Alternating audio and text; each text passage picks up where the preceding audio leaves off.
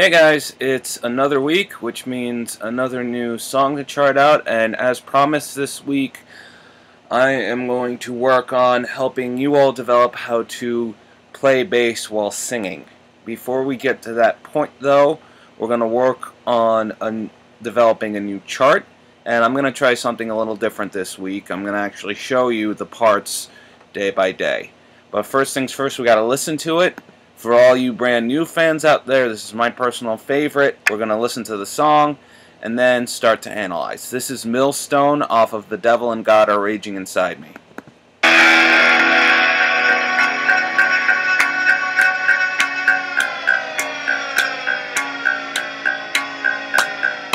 I used to be such a burning example.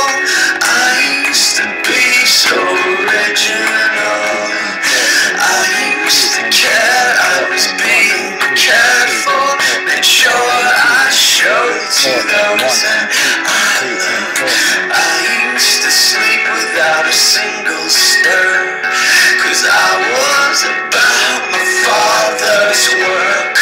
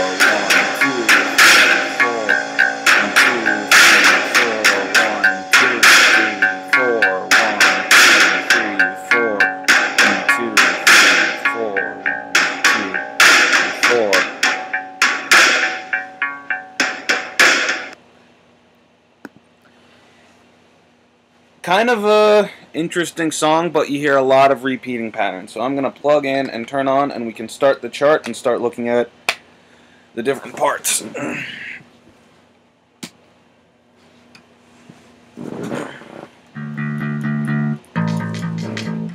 Goddamn amp. Alright, well, I hope you can hear me, because if I turn it up much louder, it's just going to start getting all crackly-wackly. So, this song, I think we can agree, has a few basic components. There's obviously a chorus. Take me out tonight, whoa. There's the verse, and then there's that little awkward thing that sounds like the verse, but it's before you go into the pre-chorus. I'm calling that it's before you go into the chorus, after the verse, so I'm calling it the pre-chorus.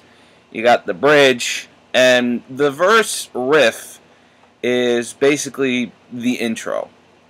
So I called verse 1 intro / verse 1 because we get into that one basic pattern and then go straight into the song. Now, you saw me counting it out. The meter's in 4. And you saw me kind of count it out at the end, because the intro and the outro are the verse riff, we'll call it, because it is very much a bass riff. It's a repeating 4-measure thing. So we're going to start from the beginning and see how many times for verse 1 it repeats, and it should repeat the same amount of time for verse 2. 4.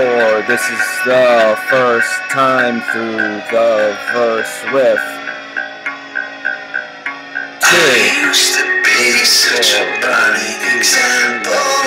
I used to be so original. I used to care, I was being careful. Made sure I showed to those that I love. I used to sleep without a single stir, 'cause I was about my father's work. Okay, so before we let the chorus play through, because right now we're just trying to figure out how many times the parts repeat. So for that main intro / verse riff, we counted out that it's a repeating 4-measure thing that repeats 3 times. So we're underneath intro / verse 1, go to table, insert table, 4 columns, 1 row, okay. And the note next to it is repeat 3 times. So we put our little semicolon there. Now, the way that this riff goes is that you have 2 measures of the same chord, and then it goes into 2 measures of the next chord. Now, I know this song pretty well, but again, go to Ultimate Guitar, get the chord chart, and I'm telling you that the 2 chords used in this verse riff are F sharp, wrong, and then we put F sharp as the first beat for measure 1, and then rhythm slashes for the corresponding measures, and then start of measure 3 we put an A, because that is the next chord that is used. And we put corresponding rhythm slashes and our semicolon end repeat sign. Now the pre-chorus is another 4-measure thing, and it follows kind of the same pattern as the intro and verse. It's a 4-measure progression, but it only goes through it once. So we only need one row of a 4-column table, and we put E, that's the first chord that's used, and then rhythm slashes throughout the rest of the 2 measures, and then D.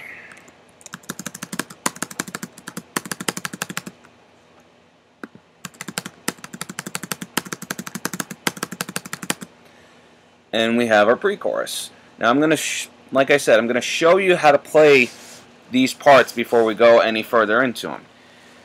Now it's kind of like a power chord formation that I shown you. You got your root, and then 2 measures up, 1 string above the power chord. So for the intro slash verse 1 chord progression, it goes like this. Starting on 9 is your F sharp on the A string, and then 11 on the D string is your C sharp, the 5th. When you get to the A chord, you keep the pinky or whatever finger you're using on the 11th fret of the D string C sharp there, but you take the 9th fret F sharp away, and you just play an open string. So it looks like this.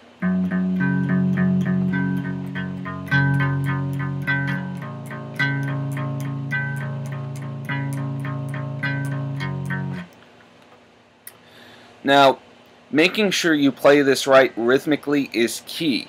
One of the things that I hope you picked up on when I was counting it out was that you hit the D string on 2 and 4. So it's like this.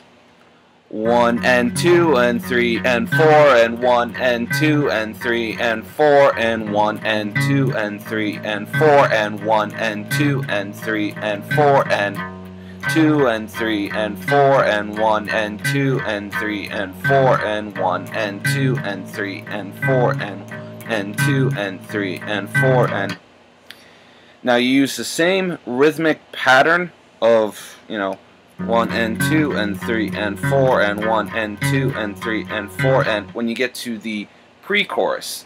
And once again you're using a power chord shape. 7th fret E on the A string to 9th fret B on the D string. 1 and 2 and 3 and 4 and 1 and 2 and 3 and 4 and then down to the D. The 5th fret D, 7th fret A on the corresponding strings. 4 and 1 and 2 and 3 and 4 and that's how you do the verse and the pre-chorus. So we're going to play it through the second chorus. Let's play it through to the second chorus just so we can hear it repeat again and make sure that we get the repeats and the measures right. This is chorus 1.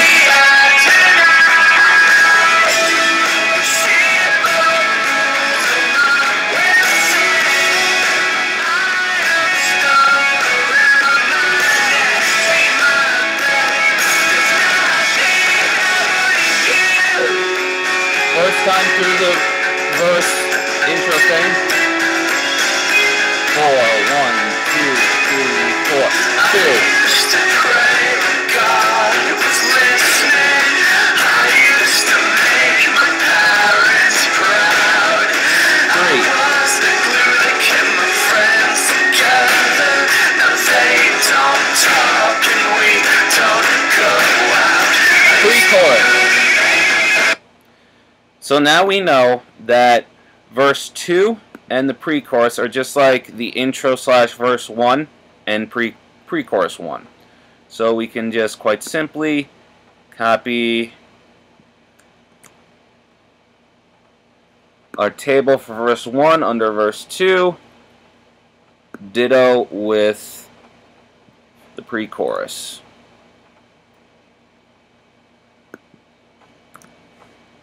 Put the same note in there for verse 2. Repeat 3 times.